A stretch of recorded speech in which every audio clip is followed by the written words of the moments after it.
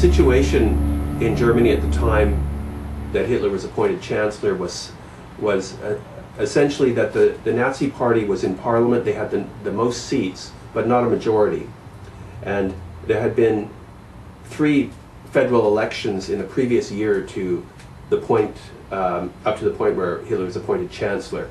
And the Nazis had increased their vote until the final election of that year of 1932.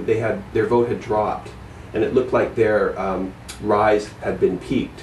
And there was a lot of dissension in the Nazi Party. A lot of people didn't like Hitler's leadership. He refused to join the government unless he was appointed Chancellor. So many people in the Nazi Party didn't pay their dues. They wanted out. They didn't feel his way of doing things was the right way. And other people thought it wasn't radical enough. And they wanted a violent approach to taking over the government. And so that is the situation where we were at. The party was in financial trouble. He thought that it might be the end, and there was also another leader in the Nazi Party who looked like he was ready to take over. So the whole point of my book is that this could all have been otherwise. Hitler was on the ropes. The Nazi Party was on the ropes.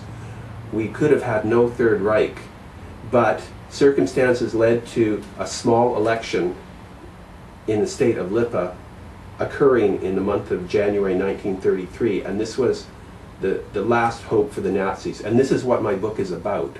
This little tiny bit of history that almost, these moments in history that seem small, they often are very important, but they get lost in the momentous events that occur afterwards. Like, you can't compete with the Second World War and to talk about a little election, but this is the origins of why we had the Third Reich. And essentially he threw all his resources and all of the Nazi Party's resources into fighting this tiny election, this little state. And he used his own royalties from Mein Kampf, because the party was in such financial dire straits. This was their last gasp.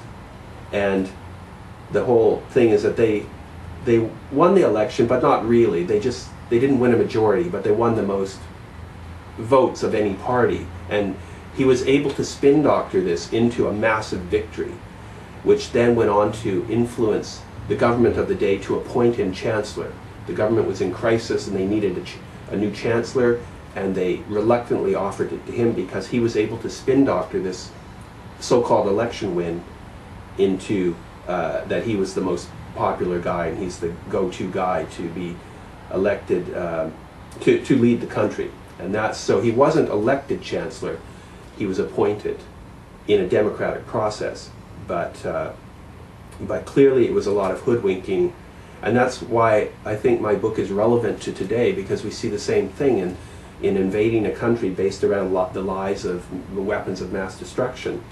So that's part of why I did the book, was to, and why I considered it relevant and why I worked 7 years on it, is that I think it's an important point that we're aware of how these things can be manipulated and the dire consequences that can follow from it.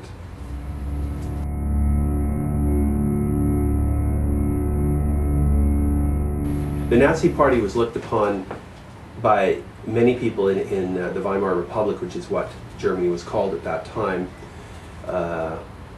as a joke and as not terribly serious in terms of that they would ever form government. And many people thought they looked ridiculous in their get-ups, their uniforms and such, and that Hitler was a ridiculous figure. But they did have a paramilitary army behind them called the SA, the Stormtroopers. And so they carried out many brutal attacks on people, individuals, opponents. They murdered people. They were brought up on charges of this, and they would often get off, or they would be convicted, but it seemed to be just a part of the milieu of that time, because you also had the Communist Party, which was very strong, and they had their own paramilitary group as well. I think it was called the Red Front. And you had the Social Democrats, Socialists, they're very big, and you had the smaller conservative national parties who wanted to go back to a monarchy.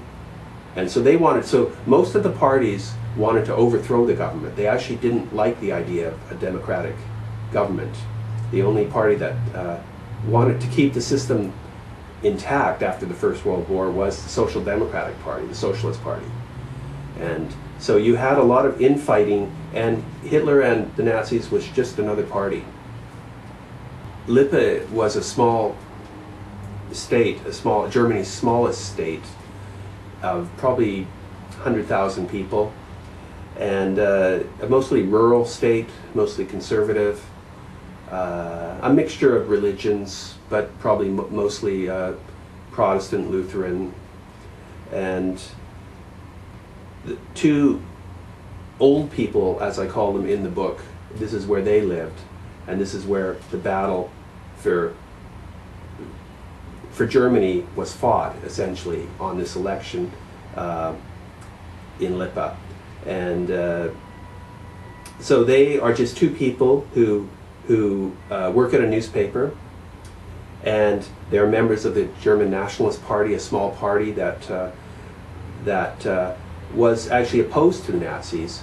But during the course of this election, for political expediency, they and their party are told by their leader to simply not criticize the Nazis, not fight the election on a real footing, and basically let the Nazis win, because their leader was hoping he would be part of a Hitler government.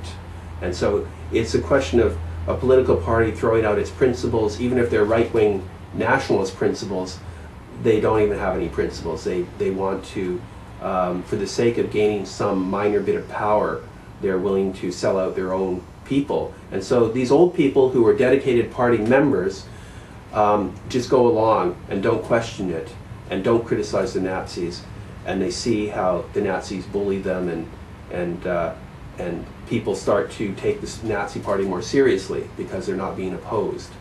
And so that's a fundamental part of my book, is showing that.